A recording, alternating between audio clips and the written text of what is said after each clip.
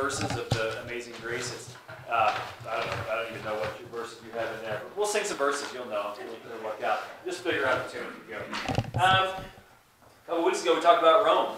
Rome was a bit like today's Washington, D.C. or Brussels. It was this power. You just breathe the fight for power in the air. Then last week, we talked about Corinth, which was a little bit like Las Vegas for how rowdy it was. It was a little bit like London for its diversity. Today, we have Ephesus, which is a combination maybe of Silicon Valley and Paris. It was a technological wonder of the ancient world, and it was a place where artists and cosmopolitans would come. For instance, what do we know about this little ancient town? Well, they had central heating in their community center. They had a community center. They had central heating in it. Dennis back there, the food pantry in the community center, it still uses space heaters, so that's 1 for Ephesus, 0 for Nederland. That's what we're keeping track. They also had, this is a weird stat, but they had the largest ovens of any city in the ancient world, which seems meaningless, but what that meant is that there were a lot of big mansions, a lot of rich people in Ephesus. What that also means is churches didn't have buildings like this at the beginning of the church. They met in homes. And so what you had in those ancient times was crossing these boundaries that are so hard to cross, right, of wealthy people, regular people, poor people, all coming together for dinner in these big places, which should be a beautiful thing. Our oven in the church still thinks it's like 8:30 in the morning. I don't know how to fix it, so that's 2 for Ephesus, 0 for Nederland. Third, Ephesus had one of the most remarkable water systems in the world. They had a really dirty river that eventually silted up so much the harbor that you couldn't bring ships into it, and that just killed the city. And so to get good water, they had this really elaborate system of water to get there. My well pump has crapped out twice, and I still can't even drink the water because of all the mining tailings, so Ephesus 3, Nederland 0. Certainly the place had farms, it had bars, it had poverty, it had regular people, but Mark Antony, he went to Egypt to steal Cleopatra. Where do you think he stopped on his way? Ephesus. He wanted to go have a little visit there and sun himself a little bit before going down there. And King Ptolemy, one of the King Ptolemies, he retired there. And artists and poets would write about Ephesus and how beautiful it was. Some people love the fact that this city had one of the greatest libraries in ancient times. It wasn't as big as Alexandria, but it was the largest one in the entire northern Mediterranean, larger than the libraries of Rome. Some people love that it had a 25,000-person amphitheater. We talked about the Colosseum in Rome, where you get these gladiators out there just beating each other up. This one was for drama. This one was to put on plays and sing. 25,000 people.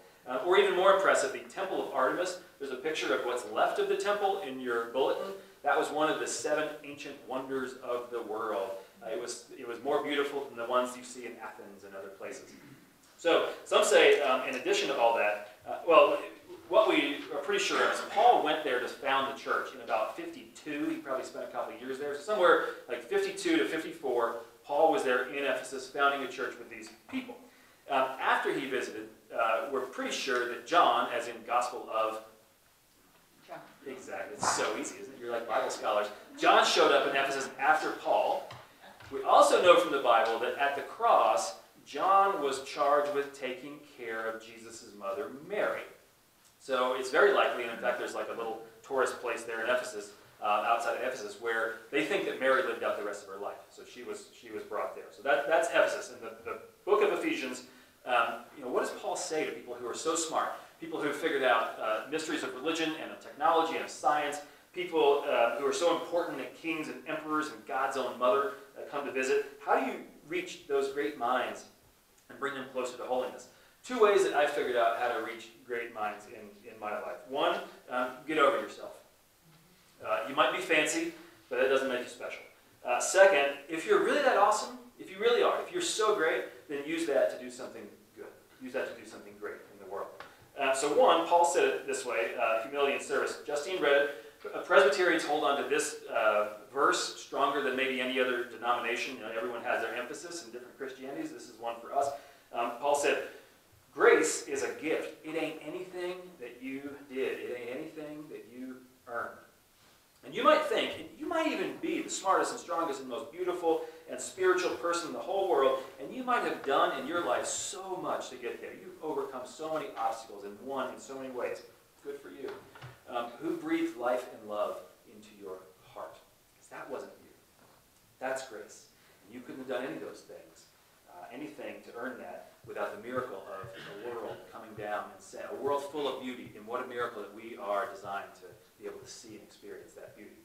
Or on the other hand, you might think that your world is the most ugliest. It might have been the hardest, most painful, most stressful in the world, and you wonder, how do I keep it all together? How can I keep hope in the midst of so much? Well, you've made it this far. And the universe is shaped for you to encourage yourself and to keep breathing, and there are people praying for you. And grace is the fact that no matter how dark it is in front of you, light exists somewhere, and you might find it. Amen? Amen. And grace is there for all of us. That message is perfect, but sometimes successful people really need to hear that more. Grace. So that's one. There's a God, you ain't it. And two, Paul said, you've been given grace not just for yourself. This ain't just for you to experience and enjoy. Grace is there for your own good first, and so you can give back and do good works second. Life is not about accumulating, but about giving back. Do you believe that? Okay, you're on board with Paul. So one, you are God's masterpiece because God painted you, not because you painted yourself. And two, you have been blessed to be a blessing. In college, we used to say that in Latin, which is so snooty. And sometimes we'd even do it while wearing capes, which is just beyond compare. We would say benedictum benedictus, and that blessed to be a blessing, which I thought was ridiculous, but the people of Ephesus would have thought that was amazing. But Nederland isn't Ephesus, is it? Any kings here? Emperors? Anyone give virgin birth to a god? No? Okay. Does anyone measure your neighbor by how good their Latin is? No, because, which I probably didn't conjugate the prayer right anyway, so good. Paul, or more likely it's Paul's follower who wrote this kind of in his name, he was writing to fancy people. We aren't that fancy, sitting in these pews. Some of us are absolutely impressive. When I came to interview at this church, and I've told the story several times, I had about a 0% chance of actually taking this job. I came here to practice interviewing for churches. You were my warm-up church, right? And I came here and two things knocked me out. One thing is the interview committee, they prayed well and differently, right? So one day Michael O'Neill would center himself and pray to the grand spirit of all cosmic coming together. And then Wes Steifer would say, Father God, we just want you to do. And I was like, how can a church be with people like that different and it be so sincere? And two, it was a small church then, and so many people were really impressive. So it was like, oh, this so-and-so here has a PhD and they work on Mars stuff. And this person testified before Congress on this kind of stuff. And this doctor over here does these special things. And I thought, book club will be amazing with these people. And it was. Book club has been amazing with those people. I've learned so much from the Ephesus sort of folks. But so often, as well, I've just learned from us. I've just learned from Ned. I've learned from Will back there, how to love your kids and just not stop, right? Just not give up on your kids. I've learned from woman after woman after woman who have lost their husbands, and they keep the candle burning, and they keep praying, and they keep coming here and helping their friend when something else goes wrong in their life. I've learned from so many folks with a struggling kid on one side and dying parents on another side, and how in the world do you hold on to hope through all of that just normal, difficult life?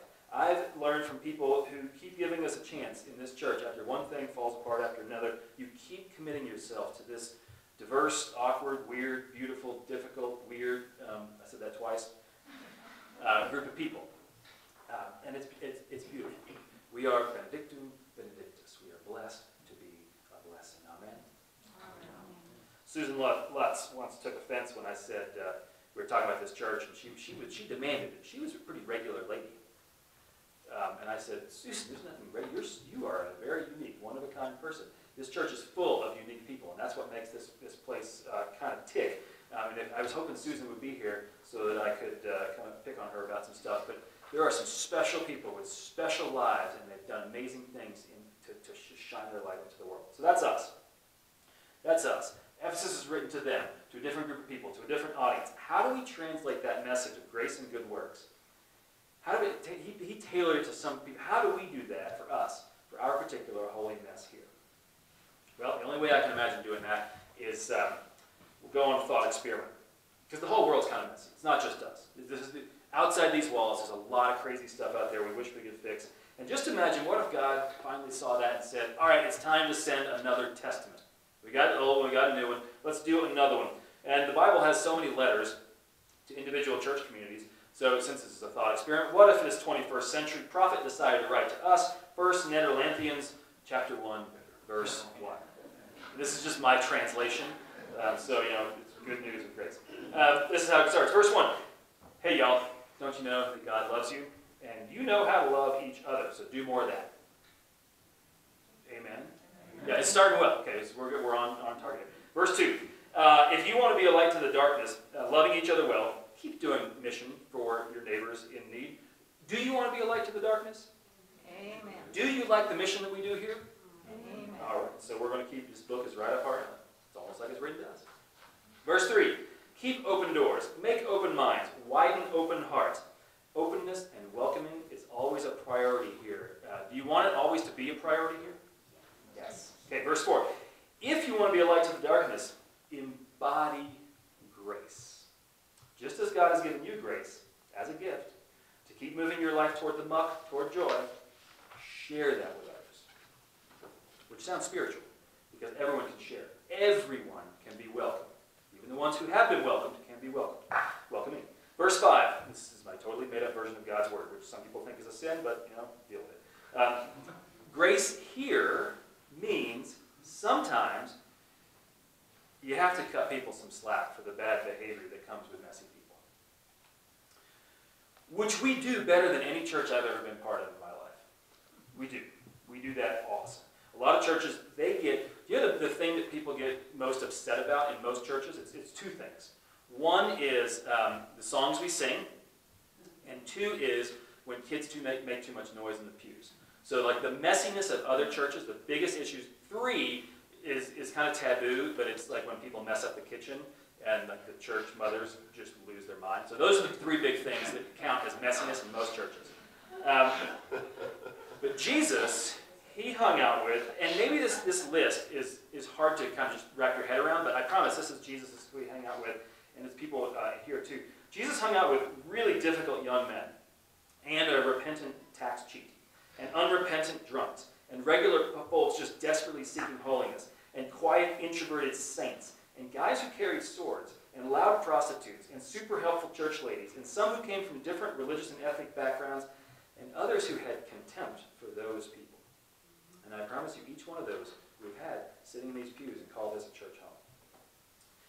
We've even lost people at this church because we're so welcoming at times. One of the weird deals in this church, we had a guy many years ago who said one of these weird sentences that just kind of stick in your brain, and for years you're like, I don't know what that means. And then you start to figure out what that means. He told me, he said, Hansen, you do a lot of things like Christ, but this isn't church. And I thought, huh? But I'm starting to figure out that some people have a definition of church, and it only accepts a certain level of mess that Jesus went well beyond. So hopefully if you want to be like Jesus and love like Jesus, you find it in your room of your heart to be uncomfortable. Hopefully you can find it in your room to help other people strive, and to be graceful to other people, so we can all do more good works and be a better light for this community. But you know that. You knew I'd say that. Verse 6.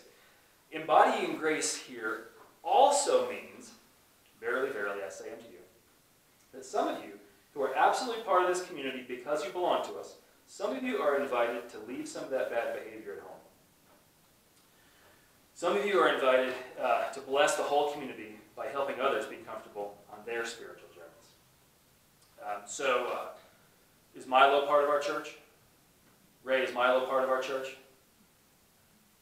Absolutely. That dog back there is absolutely part of our church. We make space for that dog and other dogs. If Milo decided, God forbid, it would never happen, but just, this is a thought experiment. If Milo started peeing on the carpet and biting people, Ray and I would have to have a conversation about Milo, right? It'd be fine. It'd be fine. She says it's fine, so maybe Hillary's level of acceptance is even higher. But we've had dogs that are rough around here, but Milo is a saint, thank God, so we keep Milo around. But if there's a problem, you have to deal with it. So, verse 7, in the Spirit of God, from a place of love, you, Nederlandians, are striving to be the most welcoming church you can be. In the Spirit of God, from a place of love, may you never forget to welcome the welcomers. by leaving some of the unwelcoming behavior back at home while you meet here in peace. Welcome the welcomers by leaving unwelcoming behavior back at home. Grace gets complicated when we're all supposed to embody it. Verse 8, peace is hard. Everyone has a role to play in that. And when it works for one simple hour, may that echo through the rest of your week and the rest of the community. So make this hour special. Make it special. When we all reach for grace, who knows how that will reveal itself in the good works that follow you. When we don't honor this hour, think of the opportunities that we have missed to embody a different sense of life and love. Verse 9. Aren't you glad God didn't write this? Because it's getting really invasive. Verse 9. Therefore, pastors. See, I told you, it's getting really invasive. Pastors, hold on to grace and welcome people who need it most. And hold on to the boundaries for the good of all people who need grace, which is all people. An obvious confession, that's been hard for me to hold on to the boundaries. On one hand, theologically, I prioritize, I start always in the idea of welcoming the stranger, and we do that well. On the other hand, practically, I told Stringfellow back there, I don't have kids, so I don't have a lot of practice, like holding people to certain expectations. You know, I've kind of failed at that, which sometimes has meant that this church, has been hard for some of you at times. And when welcomers don't feel welcome because of unwelcoming behavior, we can't do all the good works that we're called to do. So verse 10, grace and boundaries mean, you have heard it said, Jesus ministered to drunks, but I tell you, leave the hooch at home. Jesus came to heal the sick, which is more than being their friend. And people with all kinds of addictions are absolutely welcome here. The people are welcome here, and you can welcome and love others by carving out this hour as an effort for healing. Verse 11, grace and boundaries mean, you have heard it said, Jesus told Peter to put down the sword, and I tell you, come on. I hate guns. I mean, I hate guns. I probably hate guns. Like cigarettes, I really hate guns. I hate even more. Fran, do I hate guns? Yes, you hate. I hate guns. And I hate the ridiculous extremes people go to defend guns at all places. But we don't have a policy on guns. We don't have a policy on weapons. We do have a policy on locking the back door because sometimes our children have felt unsafe. Do you want our children to feel unsafe? No. Do you want to feel unsafe? No. So, which means if you have a need for self-defense and whatever that means, like I want to take Krav Maga. These are some weapons now, let me tell you. I mean, I can get beat up a little bit less than I could before. But if you need a self-defense, okay, fine. But let's have the grace of understanding that there's a line between your feeling of safety and others' feeling of safety. So just the weapons, they don't need to come out. Verse 12, grace and boundaries mean, you have heard it said, God helps those who help themselves. But I tell you, that was actually Ben Franklin. That wasn't God. And God calls us to help each other, no matter what. And sometimes that help means, take your meds. Sometimes help means go to your therapist. Sometimes help means let's calm down together. Sometimes help means let's take a break. Community and meaningful purpose are absolutely vital to everyone's mental health. You understand? I don't care how sane you are or how crazy you are. If you don't have a community of people and a meaningful purpose in your life, you are not going to thrive. You're going to struggle. But when mental illness affects a community experience and meaningful purpose of other people, that gets hard. This week, I had the very pleasant experience of working with a counselor and the police to complete the very unpleasant experience of sending one of our members into a mental health hole, sending him to the hospital, forcing him to the hospital. And that was hard to do, and it was invasive, and it might damage trust, and there's chances are when he gets out, if he gets out, he might hate the church. He might hate all churches forever for breaching that line. God, it's the only way to love this young man. It's the only way to do it, is to set some boundaries. I told one of our church leaders about what had happened. Probably because I was just kind of still in some shaky shock kind of thing. And she said, oh, is it so-and-so? And I said, no. And she said, oh, is it the other one over there? No, it wasn't them either. Stop guessing. Life lesson number 1, never ask a woman if she's pregnant. Learned it the hard way. Life lesson number 2, never guess who had to go to the hospital. Life lesson number 3, we're the ones who help people when they won't help themselves. Sometimes we're the only ones who can love people in that way, which is sometimes means boundaries, sometimes means hard conversations. Two more. Verse 13. Grace and boundaries mean, you have heard it said to bear each other with patience and love, but I tell you, if your political ideology makes someone else feel threatened because you're a racist or a sexist or just a general jerk, and you hide behind agree to disagree, or you make an idol out of hurtful and harmful lies, pray that your pastor has a really difficult discussion with you before God does. See, all of these, you might know one or two of these over the last 6 or 8 months. All these have affected people in this church in really hard ways.